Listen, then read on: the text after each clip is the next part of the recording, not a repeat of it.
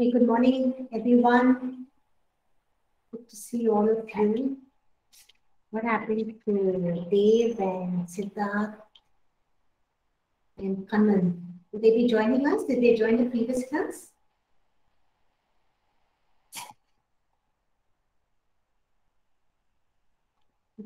Dave, Kannan, and Siddharth joined. Okay. Good morning. Good morning. Okay.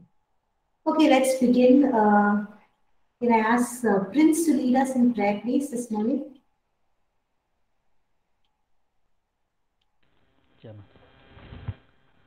Thank you, dear Heavenly Father. Thank you. In this morning, Lord, we come before you, Lord, as we're going to learn this subject. Lord, help us to learn and also give us the wisdom and knowledge that we can learn well and apply in our work, Lord. Thank you. I pray for all the students and the ma'am. Thank you. In this time, I just pray. Is my audio clear? Are you able to hear me clearly? Yes? Yes, it's clear, ma'am. Okay, thank you. Okay, so last week we looked at the great need that is there. We looked at the spiritual condition we looked at the physical condition of children in Jerusalem, those the very poor were left behind after the others were taken as captive. And we see that Jeremiah was left along with them, and the children, because of no food, they were just fainting and dying in the streets, and their parents were not doing anything much about it. They're not in a position to do anything much about it, and so we see Jeremiah crying out to God and telling the people also to do something and cry out to God. And we saw that the condition of the children in Jerusalem was quite similar to there's a physical need, but we looked at the spiritual need of children in certain parts of the world today are quite similar to what children at Jerusalem faced. Children at Jerusalem were starving for physical food, but today we see children in our world starving for spiritual food. Okay, and we said that children, they know God, but they don't have a personal relationship with Him. They have a form of godliness, but denying its power. And there is a tremendous need that has to be met to actually minister to the children, not just praying for them as Jeremiah prayed, but to meet that there is a need, and that need has to be met not just by prayer, but we need people to take and feed the children with the bread of life that is God's word. And we need we need people who teach them the word of God in its entirety, in its truth, with the revelations in a deeper way, in a way that children can understand. So we need to take the bread of life, that is the word of God, to feed the children. And then we looked at probably 4 things a teacher can our teacher can have a great impact on a child's life. And the 4 things we said is when a teacher is well prepared and prepares a lesson well, has a good lesson plan, has effective teaching methods. They're going to actually trigger off or cause the young ones to think through and to challenge them to act upon what they have learned in their own ways, in the ways they are most comfortable doing. Okay. We also see that the teacher is one who treats the young ones or treats the children as somebody who is able and fit to understand God's word, the truth in God's word, the revelation. Treat them like intelligent individuals, not somebody who we can just go and say anything or do anything with and just come back. And also to understand that they are intelligent individuals who can respond appropriately, which means get them to respond to what has been taught in the ways of applying what they have learned. Okay, and also a teacher who makes a great impact in the lives of the children is one who is loving, godly, and who's not just concerned in going and teaching the class because they are being rostered, but also one who is willing to share their lives with the young ones, their own experience with God, their own relationship with God. I think we learned this in First Timothy, in Second Timothy. We are learning, right? We need to. Are we sharing what we have experienced with God? What the food that we are receiving for God in terms of revelation? Are we sharing it with others? And so, it's important that we share our life, our testimony, the revelations, the truths that we receive, our experience of God with young ones, because it's actually when we look at the global online survey which was conducted among teens. It's seen that teens receive more, not just by teachers who teach them, religious teachers who teach them, but it's through their personal experience in prayer. Okay, it's a personal experience in prayer. So people, teenagers will experience God in a more closer way, in a more intimate way, will know God, have a relationship with Him when we pray for them and they receive personal answers personally in their own lives for the prayers that we have prayed, or they will see God at work, they will see signs, miracles, and wonders.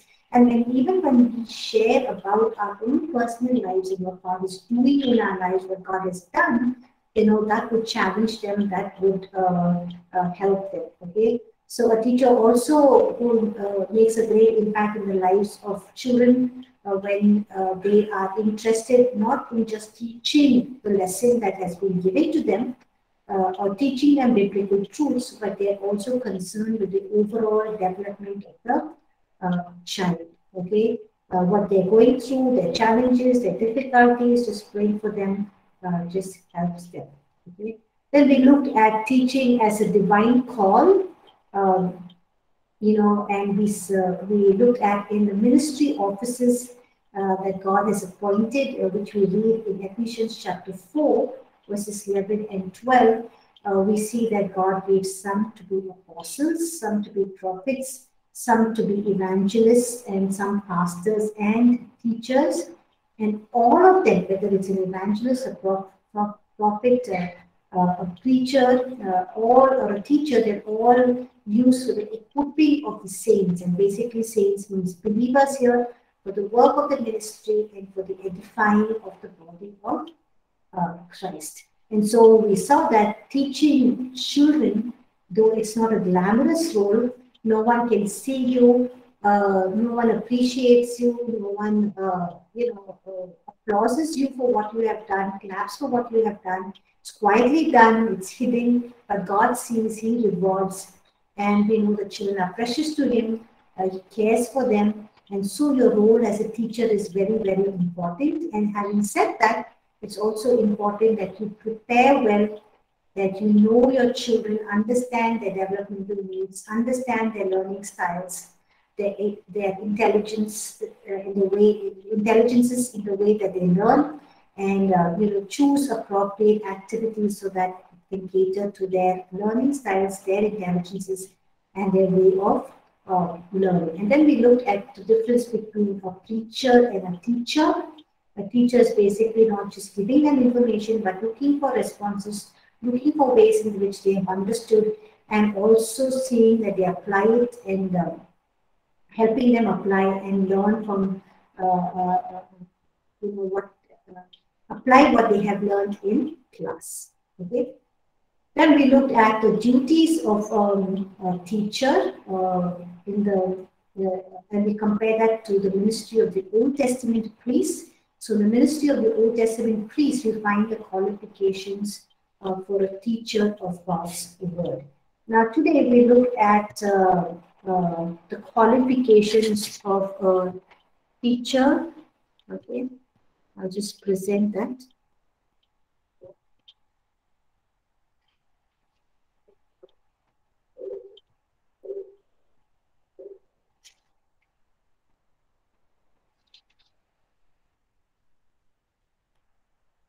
Okay. What is the qualifications of a teacher? Okay. Now we looked at when we look at the duties, we looked at the ministry of the Old Testament priests, and we were able to find the qualifications for teacher of God's word. So we saw that a priest had to be from the tribe of Levi or the family of Aaron. If not, they would not be able to serve. And so, hence, we see what is a qualification for a teacher who teaches or ministers to children is that a teacher must be the member of the family of God, someone who is, has accepted Jesus as their personal Savior, received forgiveness of their sins, somebody who knows that they have been forgiven and cleansed by the blood of Jesus Christ, and they know that they are born of the Spirit, they are a new creature. If they don't have this qualification or they don't know it for themselves, they don't have this assurance, then they cannot teach the word of God. Of course, anyone can teach the word of God, but they're not effective teachers. So every teacher who's teaching children must ask themselves this question: Am I saved? Am I born again? And am I a member of God's own family? And we look at in the Old Testament priests that the priest needed to consecrate the entire life. And we see that no priest could consecrate himself for less than a lifetime. The entire life had to be consecrated in the service of God, in the temple, in the tabernacle, and that was the requirement. It was a requirement for a lifetime, and consecrating his entire life. We see that there's nothing he could hold back. Okay, and we see as living a consecrated life as a priest, the priest was completely under God's law, God's orders, under his commands. They had to do exactly what God had told them to, or is telling them to communicate to the people what he wants them to teach and how he wants the people to be guided and how he wants them to live. So the priests are to live a consecrated life the entire lifetime, and they are completely under God's orders. Okay? So if a teacher has to be effective and have the favor of God, the blessing of God on what they are doing or their ministry or their teaching, then they have to give themselves completely, they consecrate their lives completely as with the priests. And when this is done, God will teach them, God will minister to them, God will give them the revelations, the ideas, God will give them creative ideas on how to, engage the children in games or activities, how to prepare the lesson, how to teach the lesson. God will just empower them through the Holy Spirit. Okay. We also see that, the Old Testament priests were consecrated and anointed. Okay. And when they were consecrated, it was a ceremony that was done both through oil, the anointed oil, which they would anoint on the priest, and also the blood. Now, it is not that, the priest will cut himself or they cut the person who is consecrating themselves. It is just they make the animal sacrifice, which is, making an atonement for their sins that they have committed. And so the consecration ceremony is basically the oil and the blood, and the blood is sprinkled both on the altar and is also sprinkled on the person. And the oil is, a foreshadow or typifying the Holy Spirit, the work of the Holy Spirit, the anointing of the Holy Spirit, basically anointing we're talking about the presence and the power of the Holy Spirit. When we talk about the word anointing, it's talking about the presence and the power of the Holy Spirit. So in this consecration ceremony, there's both oil and blood. Blood is for the atonement, for the sacrifice, for their sins, cleansing, purification of their life. And the oil is anointing, which is talking about the presence and the power of God, who's going to be manifest through them, or who's going to use them to speak His words, use them to stand in His place, and to do all the rituals, sacrifices, and also teach the people. Okay, so we see that God was anointing them.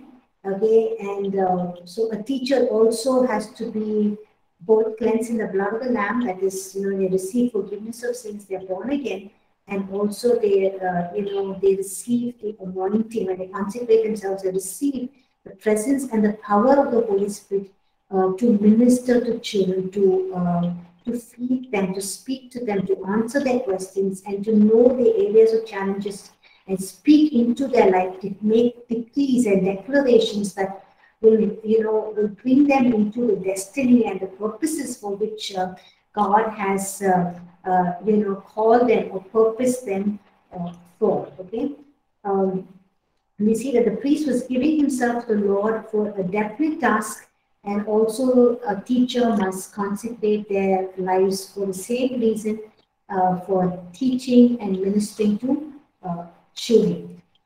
When a priest would consecrate his entire life, live under the orders of God, fulfill what God has for them, has portioned for them, has purpose for them, we see that they experience the blessing of God upon their life and upon their ministry. Okay, so also with teachers, every teacher who teaches, when their lives, they consecrate their lives, we see that they receive the favor, the anointing, and the blessing of God. And we see spiritual results will follow. We see the transformation of the lives of children, they themselves accepting Jesus as their personal Savior, walking in love and in the light of God, and doing, fulfilling the purposes of God for which they are called. Okay, and we see that the Holy Spirit will transform the lives of the children, work in their lives, and the power and the presence of the Holy Spirit will be very manifest, very powerfully felt in our midst. Okay. Now, to minister to children or to minister to anybody, there needs to be a messenger, and there has to be a message, and there has to be method. Okay, so there is a messenger, there is a message, and there is a method which is required to proclaim the good news of the gospel of Jesus Christ. And of course, this is all this three is done through the empowering of the Holy Spirit. And without the empowering of the Holy Spirit, we can't do anything. The empowering of the Holy Spirit is very, very essential. Okay, so we look at the messenger first.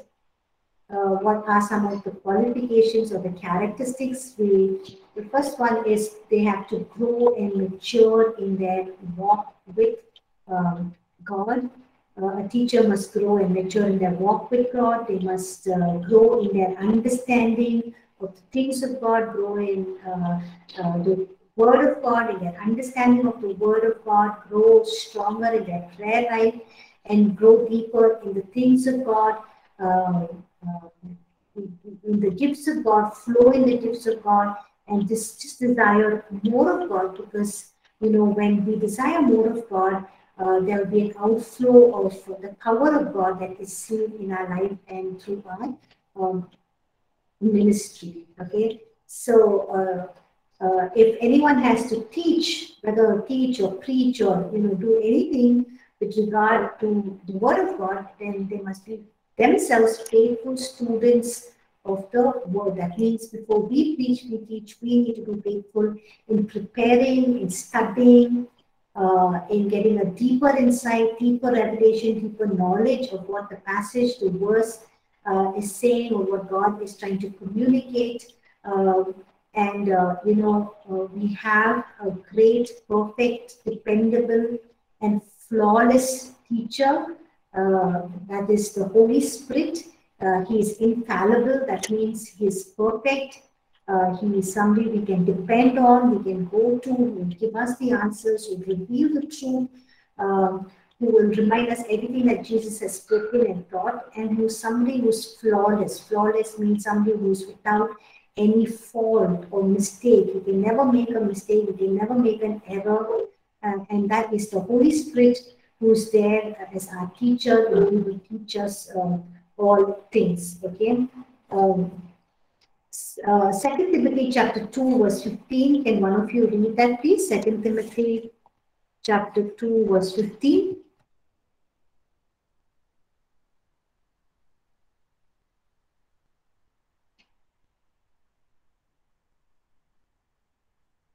Second Timothy chapter 2 verse 15.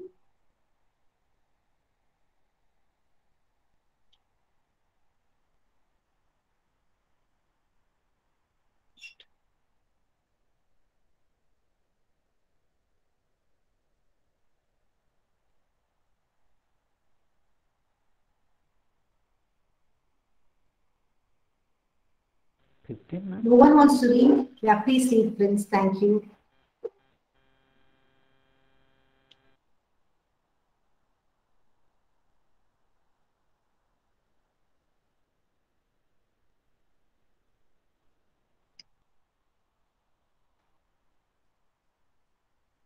Yeah, Prince. I thought you were going to read.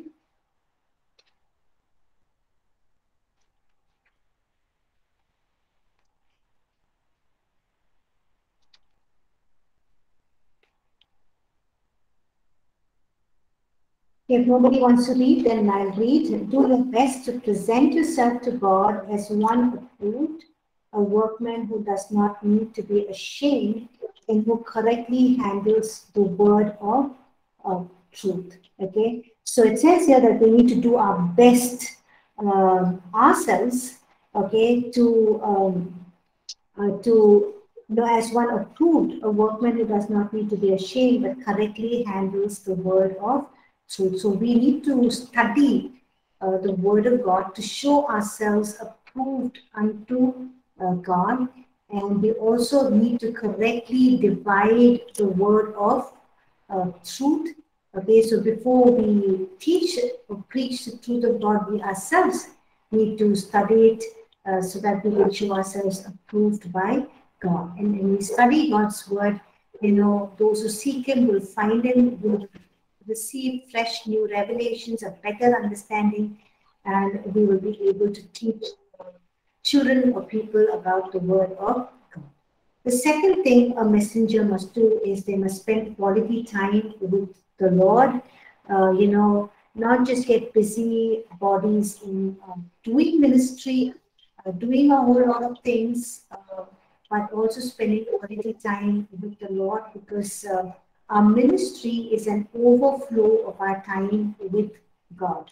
So if you want to see signs, miracles, and wonders, if you want to see lives changed, if you want to see children accepting God as their personal Savior, if you want to see children interested in learning about God, their keen interest in growing in the things of God, it means that we need to spend quality time with God. When we spend quality time with God, we will see there's an overflow of that power and that presence which will be released. And, no one will say no to that. Everyone will just soak in the presence of God, will just receive it, and the Holy Spirit will work in God's life, in their lives. Okay, if you look at Jesus's life, we see that Jesus himself spent quality time with the Lord. We read that, in Luke, he got up very early in the morning, before sunrise, or he spent the entire night, on the mountain just talking to God. So we know that Jesus did not have to do it because he was fully God, but we see his need of his intimacy, his dependence on the Father. Okay, even as he was fully man, we see him depending, and he sets us a model and he shows us a pattern that that that we need to spend time with God in prayer. And because of his time he spent in prayer with God the Father, we see a powerful overflow of the presence and the power of the Holy Spirit manifested even as he spent the day, just whether teaching people. When he taught people, they were not bored.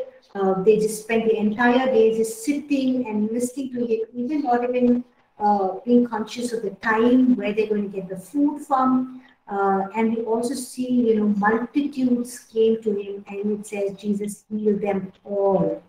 Multitudes came to him. That means people, the disciples were not able to count. And it says Jesus healed them all. Okay, irrespective of what their sickness or disease was, he healed them all. Now, where did all of this power come from? It was not just because he was God. He did not operate in, in the being omnipotent or omniscient or omnipresent. That is the very characteristic of God, but he kind of laid it aside. He took upon the role of, he was fully human in that sense, but he did it to the power of the Holy Spirit. And that's why Jesus says we can do more than what he has done in terms of signs, miracles, and wonders, because he's going to the Father. And Jesus knew that we could do it because he was human like us, and he did all of the miracles being a human, not being fully deity or being fully God. And he knew that he did it to the power of the Holy Spirit. And the same Holy Spirit power is available to us. But why does Jesus, do so many more miracles, and why are we not able to do it? It's because of the quality time he spent with the Father. Okay, so we think that only adults need to see signs, miracles, and wonders. No, it's even children. Because the global statistics that was online survey that was done showed that when teenagers 13 to 19 years old, they say what really impacts them to consider a religious belief or to accept God is, when they see answers to prayer. That is, the highest percentage that was given by these teens. So, even children, when they experience the power of God through signs, miracles, wonders, answered prayers, they would not be in a position to say no to God. They would just leave their lives, submit, and they will also flow in the gifts of the Spirit. So you're instrumental in leading them to even be mighty in God at a very young age. And for all of this, it's important that we spend quality time with the Lord, whether we are pastors, evangelists, prophets, apostles, even if it is children's church teachers, we need to spend quality time with God, because our ministry is an overflow of our time with God. Okay, so the next qualification of a messenger is we read in 1 Thessalonians chapter 5, verse 22. The verses on your screen. Can one of you read it, please?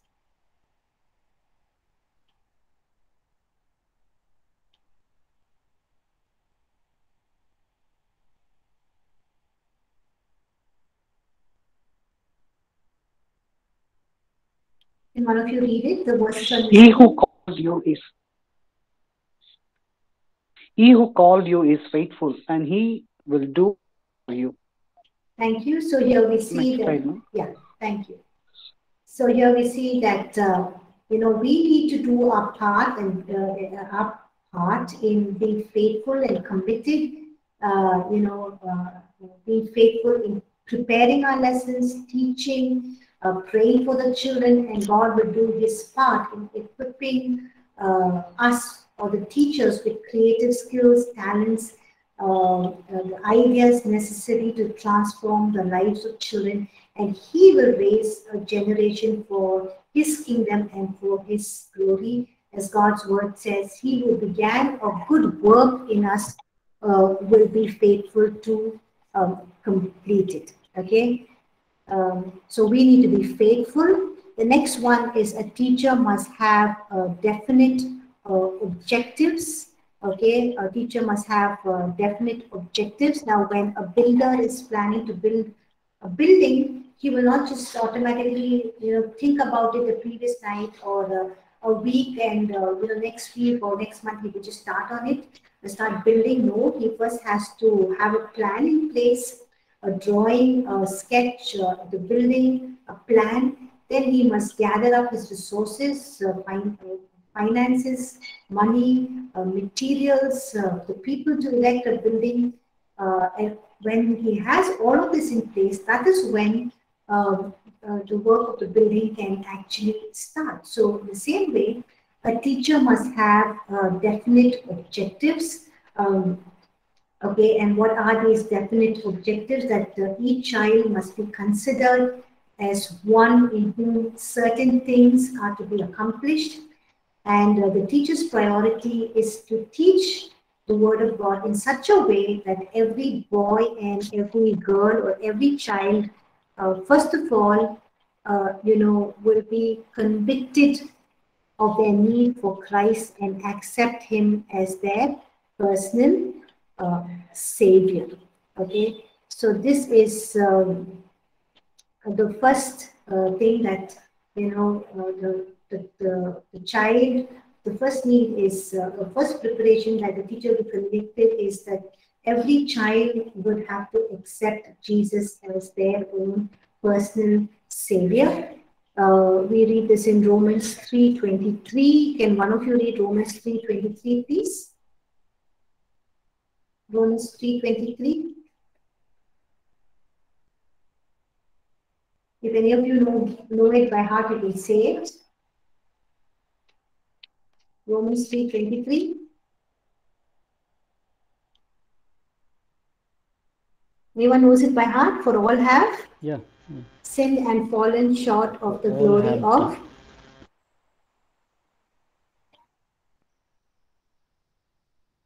Okay. John 1:12. Can one of you read John 1:12, please?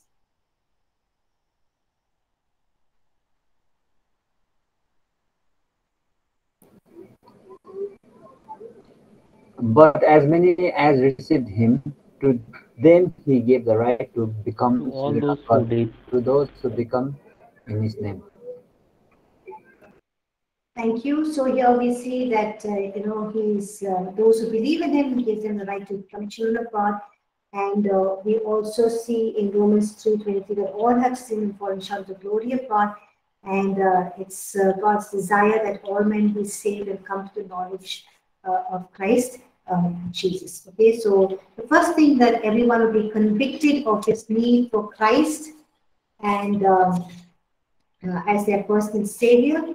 The second thing is that they will be taught to live a life by faith, a life of holiness and service, that they may know from the word what is right and what is wrong. And we can read, can one of you read Colossians chapter 3, verse 17, please?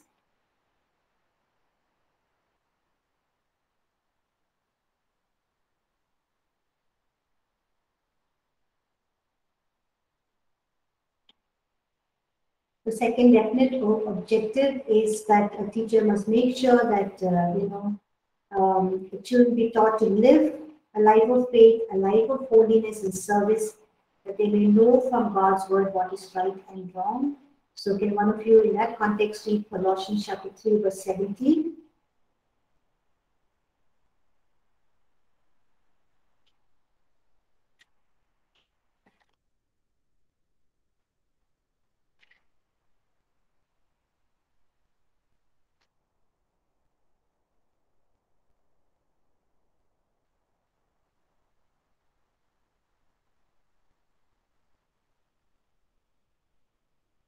Colossians chapter 3, verse 17 says, and whatever you do, whether in word or deed, do it all in the name of the Lord Jesus, giving thanks to God and the Father through him. Okay? And the third definite objective that a teacher should have is that the children will know how to claim Christ's power and to live and serve God. So they would serve God and they will live their lives claiming God's power, the power that He has given them the spiritual inheritance that he has given them, that we read in Ephesians chapter 2, the spiritual blessings that he has blessed them with. So they will know all of this, and they will not just do it, but they will receive it for their lives, they will claim it for their lives, and they will live and serve God. So in that context, can one of you read Romans chapter 6, verse 14? Romans chapter 6, verse 14.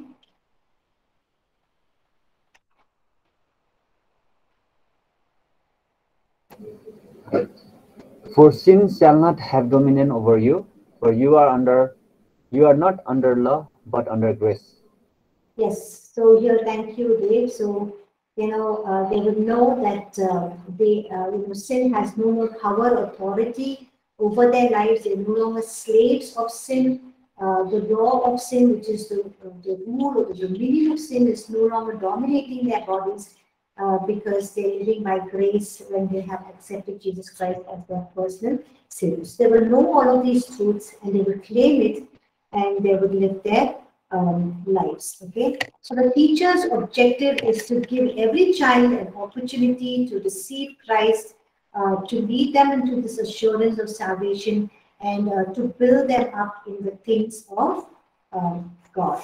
Okay, and we see that a teacher also, should teach each child in their class. Every teacher should see each child in their class as a soul that is saved or unsaved. That means look at them if they are accepted Jesus as their personal Savior. You are happy, then you just get them to grow more in the things of God. But if they're not accepted Jesus as their personal Savior, you need to know which children have not, and you need to pray for them. Also use opportunities in which you can lead them to have a personal experience with God. So the teacher must make every effort to win every child to Christ. Satan will attempt to get us to put this off or not see this as a priority. Sometimes a priority will just be to finish our lesson, but this is also very important. And we cannot lose a child, and we cannot lose a person, because if we do, we lose them for the rest of eternity. Okay. And we know that God has given us or assigned believers the task of winning the lost souls. Can one of you read Mark chapter 16, verse 15, please? Mark chapter 16, verse 15.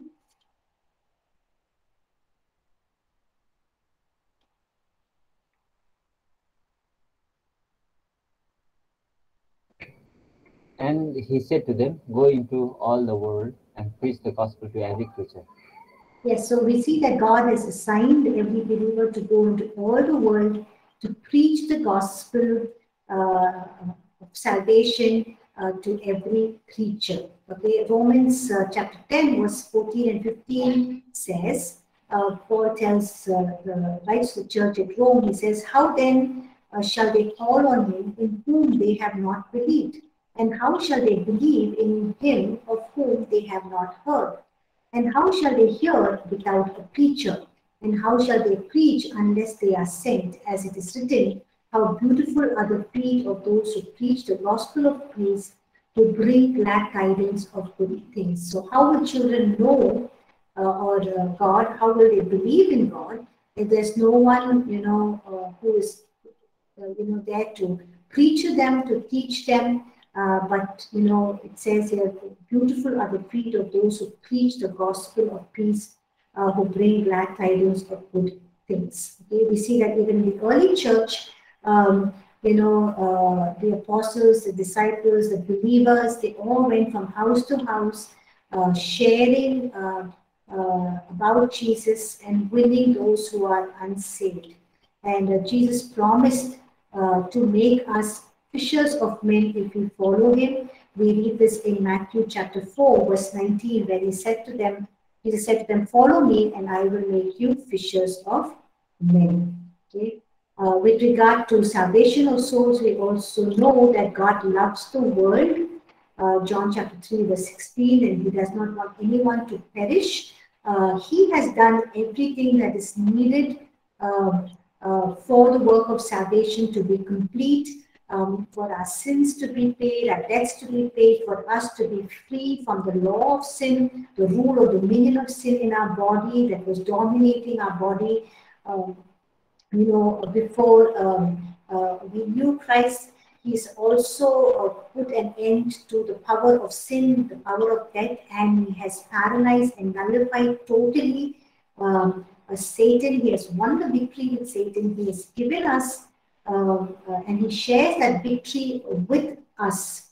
Okay, and God has done everything. Jesus has fulfilled and made the perfect sacrifice that was needed for the atonement, for the cover-up, or for the removal of our sins. Nothing more needs to be done. But we see that, millions are still perishing, every year. That's because we are not preaching, or we are not fulfilling a mandate, or taking the good news and sharing it with the world.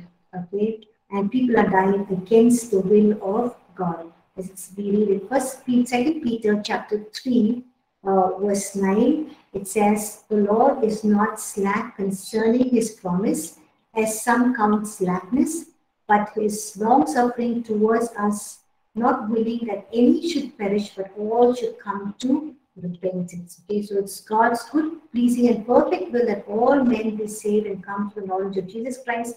We also know from this verse in 2 Peter 3:9 that He does not want anyone to perish but come to repentance. But we know millions are dying each day, thousands are dying each day without knowing Jesus Christ as their personal Savior. It's because we are not, taking that responsibility or seeing the importance of a life saved or a soul saved. Okay.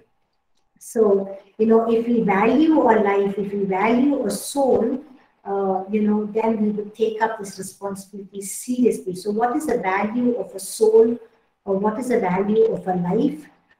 To that person, whether he knows it or not, his soul is worth more than the whole world. Okay, to God, a soul is worth all the love and all the sacrifice He has bestowed for our salvation. So we know that even if there's even one person on the earth who's a sinner, Christ would have come and died for that one person.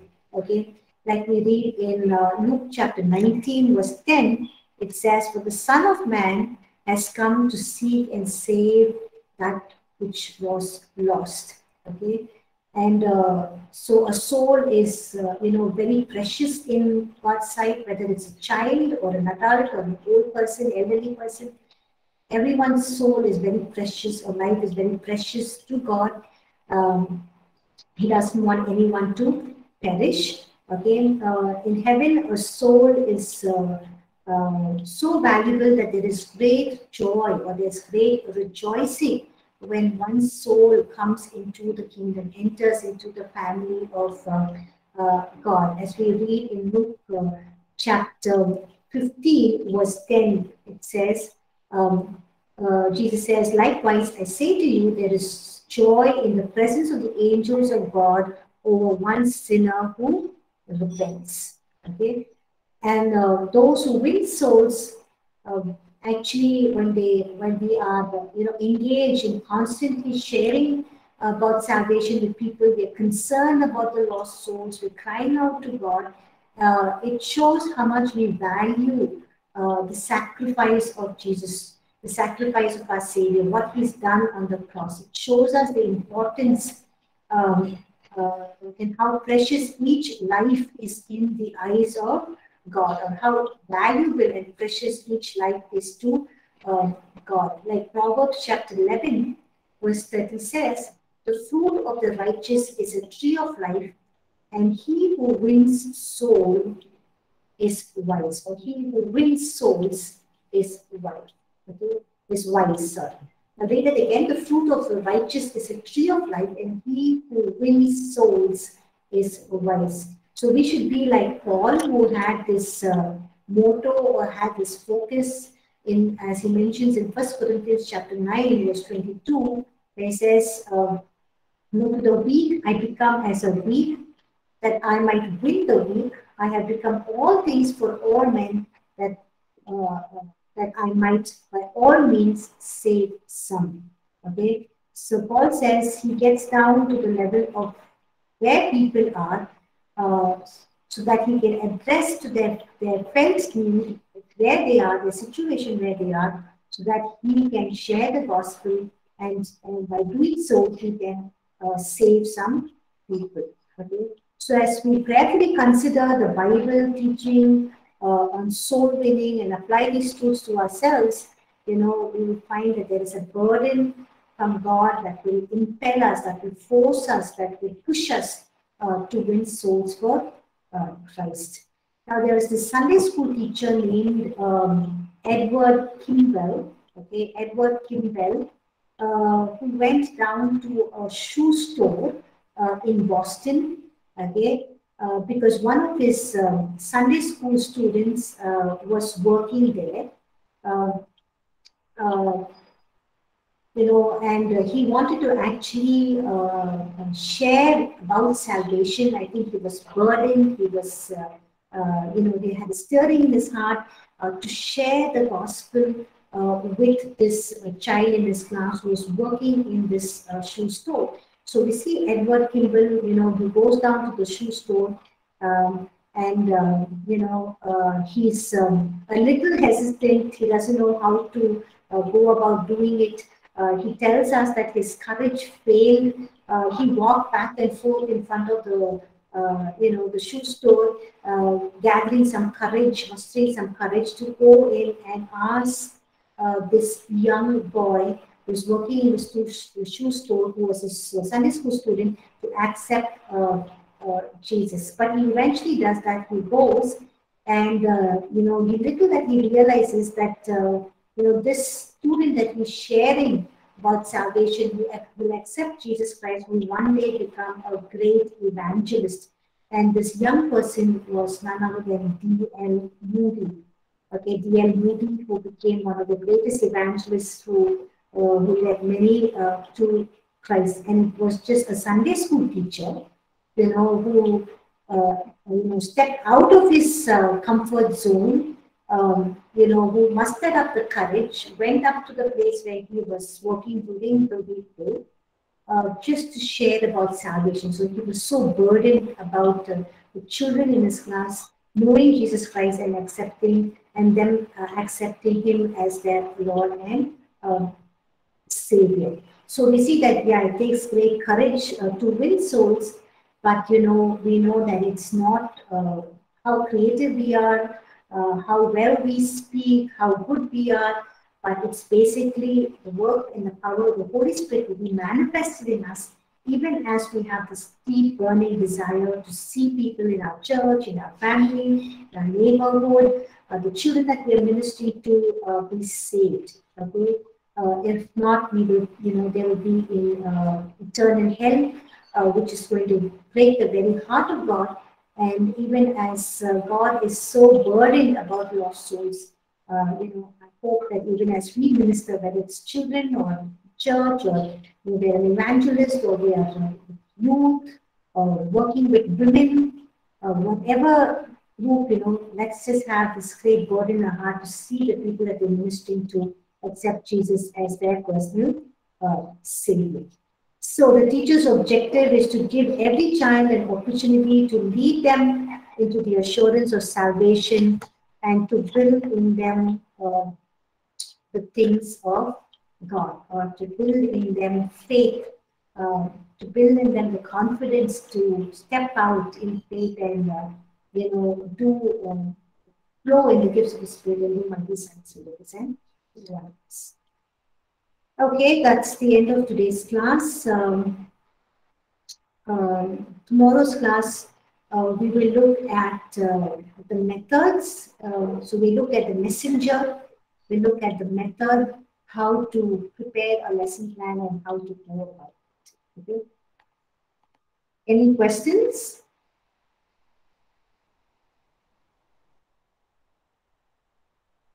No questions?